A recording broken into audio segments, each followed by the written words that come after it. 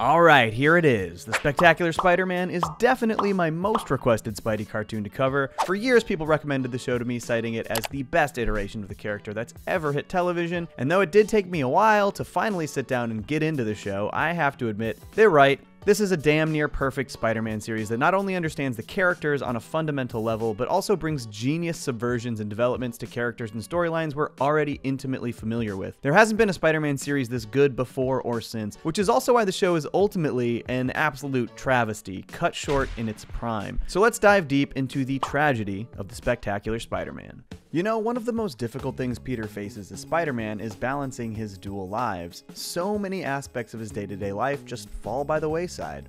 2, find Eddie, nope. 3, write Harry, nope. 4, buy thermals, nope. I think what he could have really used is today's video sponsor, Fabulous. Fabulous is the #1 self-care app to help you build better habits and achieve your goals. And what's so great about Fabulous is that it offers multiple approaches to self-improvement by tracking and building positive habits, or through guided programs that immerse you in goals over multiple weeks. I'm not sure if you've noticed, but over the past couple months, I've put out fewer videos than usual, and honestly, I've been having a lot of trouble staying motivated with my productivity. Well, lucky for me, one of the things that Fabulous specifically coaches you through is increasing productivity. Fabulous guides you through a whole journey on your road to self-care, and it's not just a boring to-do list or a notification nag, it's actually engaging and enjoyable to navigate through your journey on the app. It's also just nice to look at. Look how gorgeous these illustrations are. I've already gotten more writing done since I started using the app than the past few weeks combined, and I'm excited to see how much more it can help me with my productivity. Start building your ideal daily routine. The first 100 people who click on the link in my description will get 25% off a Fabulous subscription. So once again, just click that link and you can get started on your self-care journey today. Okay, so Spectacular Spider-Man premiered in 2008, developed by writers Greg Weisman and Victor Cook. In addition to Spidey, Weisman is probably best known for developing Young Justice and working on the excellent Star Wars Rebels, while Cook directed the massively popular Scooby-Doo iteration, Mystery Incorporated. And let me tell you, these guys really get Spidey. This show feels so well structured and executed. They really had an excellent plan for the series, and though it was tragically cut short, it's hard not to appreciate what they were able to accomplish in these 2 seasons. Even the pilot episode is just so judicious in its storytelling. The series picks up on Peter's first day of school his junior year, the first day of school since becoming Spider-Man. So though we aren't treated to the origin outside of a brief flashback in this episode, we still get to see the mental and social adjustments Peter is making with this newfound aspect of his life. He's newly confident from his double life as Spider-Man, but quickly learns that it doesn't necessarily translate to how people see him at school. His social standing still isn't great. Why in the world do you think I'd ever go out with Midtown High's champion geek? It's also very shortly after Ben dies, establishing that May is struggling to make ends meet and having trouble raising Peter as basically a single mother. We're introduced to the initial main trio of friends, Peter, Gwen Stacy, and Harry Osborn, in addition to side characters that are ultimately given some incredible depth as the series goes on, such as Flash Thompson and Liz Allen. Even more impressive, this pilot effortlessly introduces the vast majority of characters who would become the Spider-Man Rogues Gallery, arguably the greatest Rogues Gallery in the history of comics. The cold open shows Spidey foil a bank robbery, stopping Flint Marko and Alexander O'Hearn, characters who would go on to become Sandman and Rhino. We see they're working for Hammerhead, who is in turn working for a hidden figure later revealed to be Tombstone. Later at Oscorp, we meet Norman Osborn, Otto Octavius, and Adrian Toomes, who later become Green Goblin, Doc Ock, and Vulture, and we even meet both Eddie Brock and Curt Connors at Connors ESU Laboratory. They don't linger on or focus on many of these characters too intensely in the pilot either, they just immediately establish them all as part of the world. Some are caught up in the criminal underworld, some in the capitalistic aspect of science and innovation, and others in the purely academic aspect of science and experimentation. It's such an effective way to establish not only these characters, but all of these aspects of Spidey and Peter's world that become intertwined in his web. The pilot's actual villain ends up being Adrian Toomes, aka Vulture, who loses out on his research at Oscorp because it's not bringing in the kind of cash that Norman Osborn needs. I really love the way that the villains from Oscorp are really forged by the capitalistic greed in science and innovation. Adrian Toomes is basically screwed over by his corporate overlords, which pushes him into villainy out of revenge. You then juxtapose this with characters like the Connors, who approach science more academically but still have personal stakes. I appreciate that the series keeps its focus on science, and even when dipping into the criminal underworld, it intertwines with science and innovation. Vulture's vendetta against Norman also creates for both some really cool action sequences flying through the New York skyline, but also a huge laugh out loud moment. All clear? Osborn! It always kills me how immediately Vulture swoops in to scoop up Norman here, but I also love that Spidey's motivation for fighting Vulture and saving Norman stems from his own trauma and commitment to great responsibility. I can't let Harry lose his dad the way I lost Uncle Ben. Just this simple line tying Spidey's selfless actions back to his own personal experience goes such a long way. Really well executed. And on top of that, the very end of this pilot perfectly sums up Peter's life in one brief but effective line. Nothing went as planned today. Understatement of the year. But I'm still Spider-Man. A perfect intro to the character. Spider-Man's life is constantly disrupted and nothing ever goes as planned, but he always toughs it out to do the right thing. Just a brilliant pilot in every sense. And the remainder of the first season just systematically sets up his excellent rogues gallery. The second episode introduces Max Dillon and his tragic origin that molds him into Electro. Another thing I really love about this series is that they effortlessly intertwine all kinds of different characters via their various relationships. We learn that Peter and Eddie Brock are actually old family friends, but then also get to work together at Doc Connor's lab. The Connor's lab is also where this tragic incident that creates Electro takes place, which gives both Peter and Eddie a personal connection to the villain. It's initially portrayed as this tragedy, and Eddie tries to support Max through it. Peter doesn't learn about the lab accident until after Spidey has to try to stop Electro the first time, and then he's forced to reconcile the fact that he didn't try harder to help this guy that he actually knows personally. These small little connections make the narrative richer because they add personal stakes, even beyond just Peter Parker. Seeing Eddie have to console his friend, and even Doc Connors having to reconcile an incident that happens at his lab, it's just good layering. This is also what makes the third episode's introduction of Lizard so effective. We've gotten a healthy dose of Kurt in the first two episodes and already established his good nature, family, and relationships to the characters we're following, like Peter, Gwen, and Eddie. So when they all discover the negative side effects stemming from his experiment, it hits harder. Those personal connections make their concern realer, more palpable. And on top of that, this one perfectly illustrates how Peter's responsibility as Spider-Man can massively disrupt his friendships and relationships as Peter Parker. He does the right thing as Spidey, going out of his way to help the Connors and transform Lizard back into Kurt,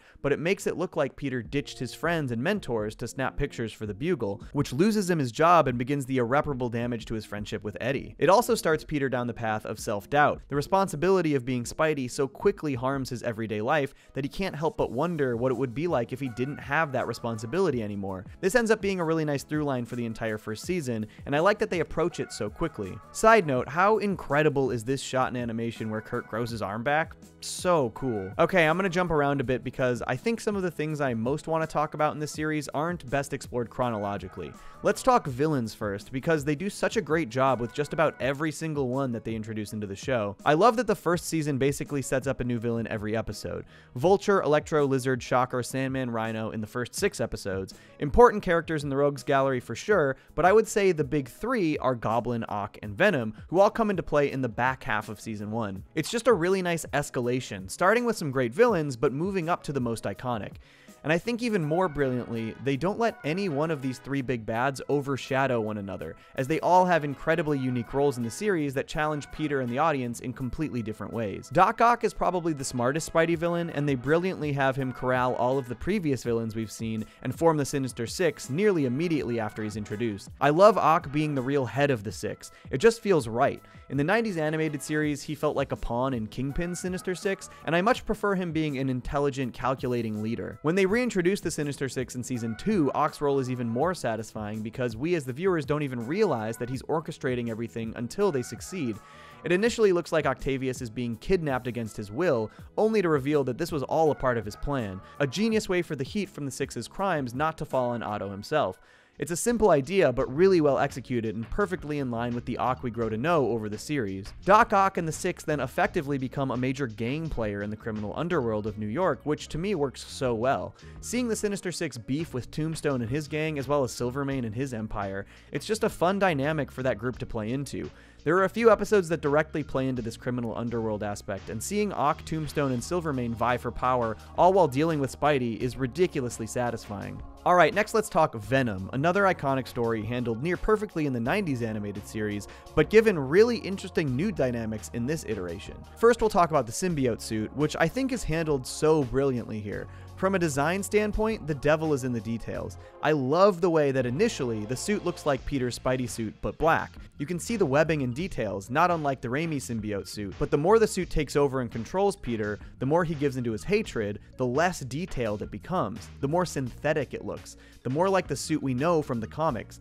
Just an absolutely genius design. I don't think there are any sequences in the series more iconic than Peter's fight with the Sinister Six while he's wearing the symbiote suit.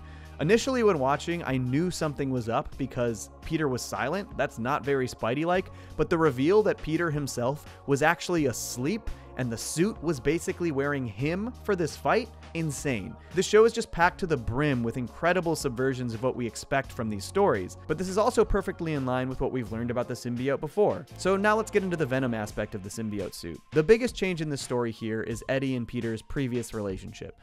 Other stories have them as colleagues at the Bugle, but this series reveals that they've actually been friends since childhood. In fact, their parents die in the same plane crash. I think there are aspects of this development that both improve the storyline and also some that I have slight issue with, but overall, I really respect and appreciate the angle they took. By giving Eddie this same tragic backstory, it really makes Spidey and Venom perfect foils for each other. They've obviously always had similarities, especially because the symbiote suit came before Venom, but to so closely tie the Peter-Eddie relationship makes it much more impactful. It's like Venom is the nega Spider-Man. Though I will say it also almost makes Eddie's turn to revenge a little less believable. I think in the scheme of things, it works, but the fact that Eddie grew up with Peter, protected him in high school, and then so thoroughly turned on him in such a revenge-driven way, it's almost tougher to buy than what we saw in previous shows or in the comics, especially because there's the added aspect that Venom reveals to Eddie that Peter is Spider-Man. I understand that the symbiote is then drawing out all of the hate from Eddie, but that knowledge also should have contextualized so many of the things that Peter did that made Eddie angry earlier in the series. He thinks that Peter is just constantly abandoning his friends, but knowing he's Spidey, he should know that this was never true. He was just doing the right thing as Spider-Man. At the very least, it feels like he should have come back around to some degree after the initial Venom arc when he's just Eddie again. Though I cannot deny that the reintroduction of Venom in Season 2 was ridiculously suspenseful. First, he starts to frame Spidey for crimes, which is a really cool angle. I love the way the symbiote changes its look on Eddie to look more like Spider-Man when he's trying to pin these things on Peter. Another really great design. But that's also just a really cool villain dynamic. He doesn't want to kill Peter, he wants to ruin his life. He wants to frame Spidey and make Peter pay in his personal life, which obviously plays out in a huge way with this mic drop ending of an episode. Peter Parker is Spider-Man! And then to follow this up, with Eddie persistently trying to publicly unmask Spidey to prove to the world that it's Peter, it's a different kind of suspense that we haven't seen in any other Spidey, at least that I know of. I do have a few more shows to watch though. Now, Wiseman has said that he intended to set up Carnage in future seasons, which I can only assume would have led to Eddie's redemption in teaming up with Peter to take down the Red Symbiote, and honestly, it's pretty sad that we'll never see that. Okay, now let's dive into Green Goblin, because damn, this was one of the most impressive adaptations I've ever seen. Kind of a miracle. The writers basically bait and switched us, but then used that bait and switch as another bait and switch. I'm still not sure how they pulled it off. In the middle of season 1, we're introduced to Green Goblin, and at the same time, we see that Harry has started to consume this Globulin Green drug, an experimental performance enhancement from Oscorp. Harry starts to black out because of this drug, and he forgets huge chunks of time. Now, as fans of Spider-Man, we all know that Green Goblin is Norman Osborn first, and then later, Harry takes up the mantle. But the resolution in season 1 is this huge revelation that Harry had been the one causing mayhem throughout New York as the Green Goblin, not Norman. And I remember when they revealed this, I thought, oh wow, that's actually kind of smart. Make Harry the Goblin first, and it becomes a surprise for the audience. But then the end of season 2 reintroduces Goblin, and the final episode's revelation is that Harry was never the Green Goblin. Norman framed his own son. They do a ridiculously great job stringing us along on this mystery. We literally see Goblin and Norman in the same place at the same time. It really felt like they were just doing something brand new until, bam, the Norman we were following, turns out he's the chameleon, and Goblin was Norman all along. I really don't know how they pulled this over on me so effectively.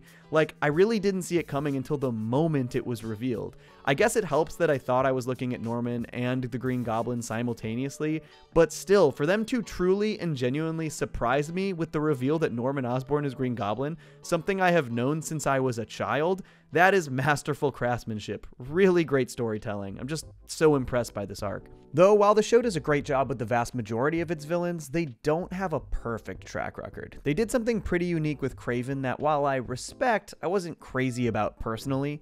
Initially, Kraven's hunt for Spidey plays out as you'd expect, and this all works really great. And I can't possibly deny how hilarious it was when he used his lion to sniff out Spidey, tracking him all across New York. That's so funny. But they basically used Doc Connor's lab and cross-species genetics to turn Kraven into a lion man.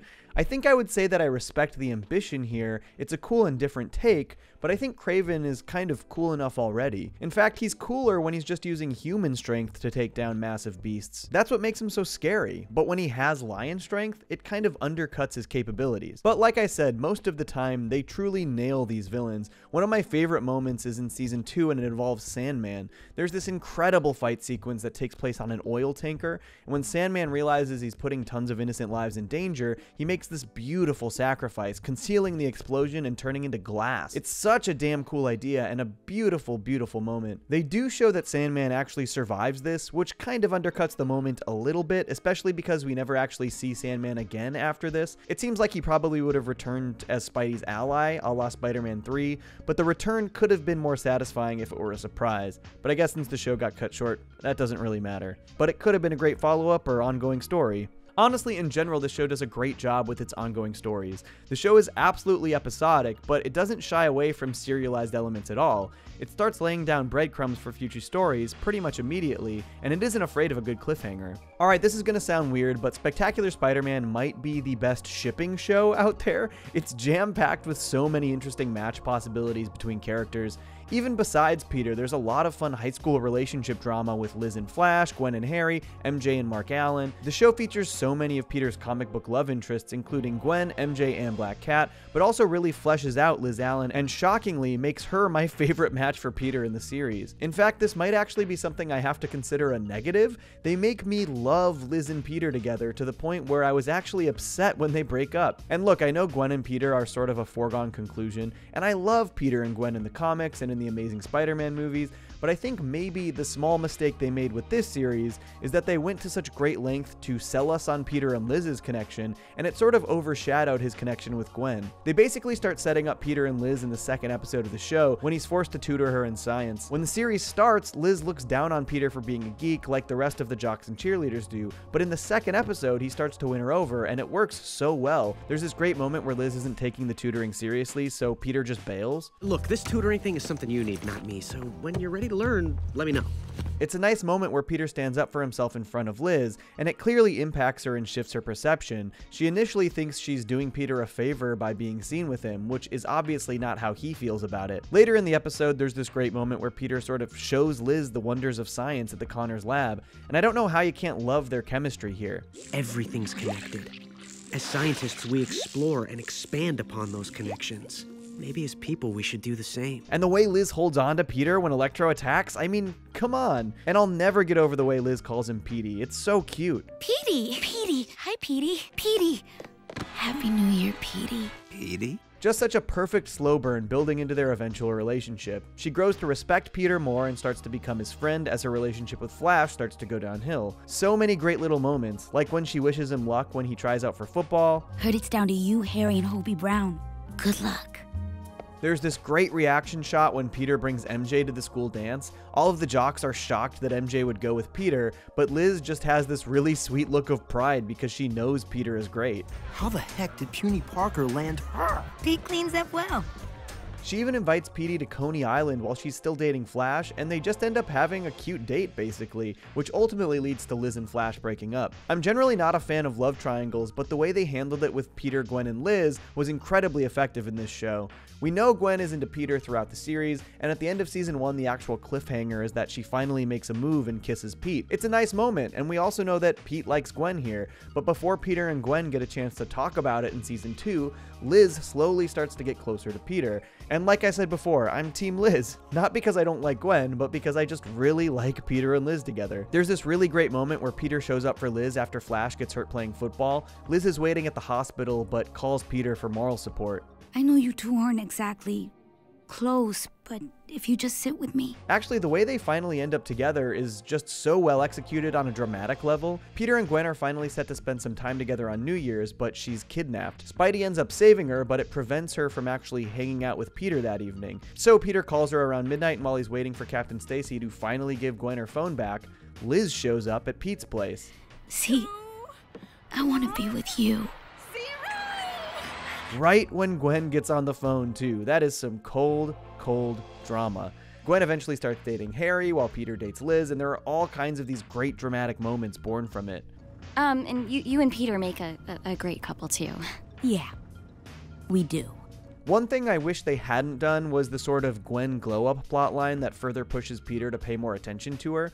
We know he likes Gwen, obviously, and I don't have anything against her getting a makeover, but I'm a little over that type of a plot point in media. I'd much rather have seen Peter and Gwen have some sort of connected experience together that brings them closer. Give me something to really buy into that connection and relationship. Because when they finally admit that they have feelings for each other and Peter breaks up with Liz, I was really just bummed out about the end of that relationship, and I didn't have much excitement about the beginning of the new one. But it did set up an amazing and sadly unrealized plot point with Harry, which I'll touch on when I talk about the end of the show more. But let's talk more about side characters because they really do such a great job with everyone. First, let's talk MJ. I really love the way they utilize her in the series because she's such a cool person and also just a great friend. They establish that she has really good chemistry with Peter, but also you don't necessarily root for them to be a couple yet because honestly, she's kind of just too cool for him. I love the idea that they would remain close friends for years and eventually fall for each other. They also did a good job with her relationships, showcasing that chemistry with Peter and even hinting that she and Flash could have a thing one day. She also starts dating Liz's brother Mark, which overall is a really sad story, but the characters have undeniable chemistry. Even Flash gets fleshed out in really impressive ways. Initially just starting out as Peter's bully, he slowly starts to develop in his own right. There's a storyline I love where he's trying to impress this smart girl, Shashan, but he's so far out of his element. But Shashan eventually comes around when he forfeits the football team's state championship because he learns Harry was using Gobulin Green as a performance enhancer. Title's meaningless if it's not won fair and square. I like that the show moves Flash past a lot of the jock stereotype and gives him real development. He's got strong character, and Shashan sees this. I like you for who you are. An honest guy who stands up for what's right. Then dance with me. That's such a good moment. I never thought I'd be stoked on Flash as a character. Speaking of adding quality layers to characters we've known for years, they do some really great stuff with Jonah Jameson without sacrificing what makes his character so fun in the first place. He's always his cranky JJ self, but there are moments of real humanity we see in him, which I love. In one, Rhino shows up looking for Peter Parker since he takes photos of Spidey, and Jonah refuses to throw him under the bus. Oh, never met the guy. No address either. Only makes contact by email. This actually plays out a lot like the scene in Raimi's first Spider-Man where Goblin demands the same thing. But I think my favorite JJ episode is 109, The Uncertainty Principle. This one depicts the dangerous space shuttle landing, the shuttle being flown by JJ's son, John Jameson. For one, the drama and personal stakes of the sequence are just so palpable. JJ is usually just cranky, screaming at the top of his lungs, but in this episode, he's just a quiet ball of anxiety while this all goes down. There's this really good moment where he tells his reporter not to sugarcoat it. NASA will likely lose contact. Whatever happens, Foswell, you give it to me straight. And I particularly love this not just as a character moment for JJ, but also as a device for creating drama in the show. Compare it to the same events in the 90s animated series. They opted to make the shuttle land wildly off course, landing on a bridge in New York City. They amp up the action and danger, which totally works in that context, but I think I prefer the character drama and personal stakes here. The suspense isn't born from some big action set piece that puts people in danger, it's from a very real personal relationship, and the fear that this poor guy could lose his son. Another great example is how they handle Black Cat's story here. Honestly, she wasn't utilized quite enough in the show, but there's a great episode where Peter and Cat are trapped in the Vault prison, and Cat is attempting to break out her father, William Hardy. But as they go to help him out, Peter realizes that William Hardy is the one responsible for killing Uncle Ben. While I could see some people having an issue with how they changed the source material here, I thought this worked shockingly well and added a great layer of personal drama. And they do a great job showcasing a character who feels immense regret over his mistake, so much so that he insists he should stay in prison and instead helps Kat and Spidey escape. The way they play this out works so well too, because Peter has to be careful not to reveal his personal connection to Ben Parker. Just really smart character conflict. In general, this show just does such an incredible job taking stories, characters, and ideas that we're familiar with and makes them feel fresh and new without fundamentally altering what makes them important to the series. One thing that I really love about Spectacular Spider-Man is how they treat Peter. He absolutely struggles to maintain balance between his life as Spidey and Peter, but it's not a constant barrage of misery like it can be in other iterations. Peter actually gets big wins in his personal life, at school, and in his career, but when he gets those big wins, the changes to his life often introduce new conflict with his life as Spider-Man. The 90s animated series in particular seemed intent on just beating Peter down every step of the way. It's still wild to me that he lost Mary Jane like 3 times over that show. But here, they show how everything is a constant adjustment. His victories create more things that he has to struggle to balance with his crime-fighting life. It helps give the character and the show a sense of progress without eliminating that core facet of the character, that his personal life will always struggle because of his great responsibility. And ultimately, this all just comes back to these creatives truly understanding Peter and Spider-Man on a fundamental level. Everything they change or mold for their adaptation is always in service of the character and world.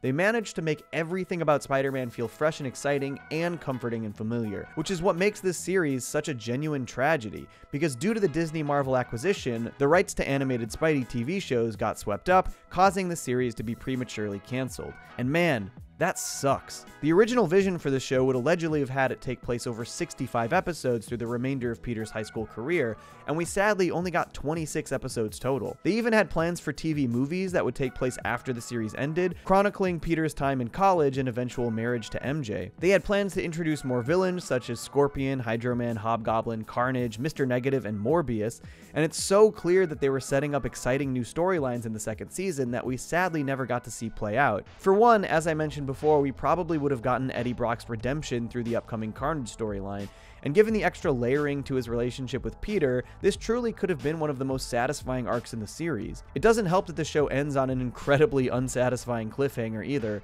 The final episode reveals to Harry and Peter that Norman was the Green Goblin, which clearly starts to send Harry spiraling. We get a little hint that he holds Spidey responsible. At the same time, Harry learned that Peter and Gwen were planning on getting together, and he guilt trips Gwen after Norman's apparent death into staying with him, leaving Peter alone and Gwen in a worrisome situation. Plus, they reveal that Norman hadn't died at all but fled the country, paving the way for Goblin's eventual return. It's hard to know exactly how this would play out, but I have to expect they would have considered doing the Death of Gwen Stacy storyline eventually, though it was still a kids show, so maybe that wasn't their exact plan. But they probably would have adapted it in some way. It's also clear that they were setting up Harry to actually become the Green Goblin. It just sucks that we'll never actually get to see how this brilliant show would have managed to bring new spins on these iconic storylines. Because while this series is, in my opinion, far and away one of the best adaptations of Spider-Man, it fully leaves you unsatisfied with its ending. And knowing it was cut short, knowing what could have been, knowing the series was screwed over because of corporate bullshit, it almost overshadows the show itself, which is an absolute shame. There's probably more I should have talked about with this series, because it's nearly flawless and there's just so much to gush about, but I hope I did it service. There have obviously been petitions and plenty of fan outcry for the series to get a revival, but it's all a major long shot. Disney didn't actually acquire the rights to this show specifically, interestingly enough, which makes a revival a bit of a rights nightmare.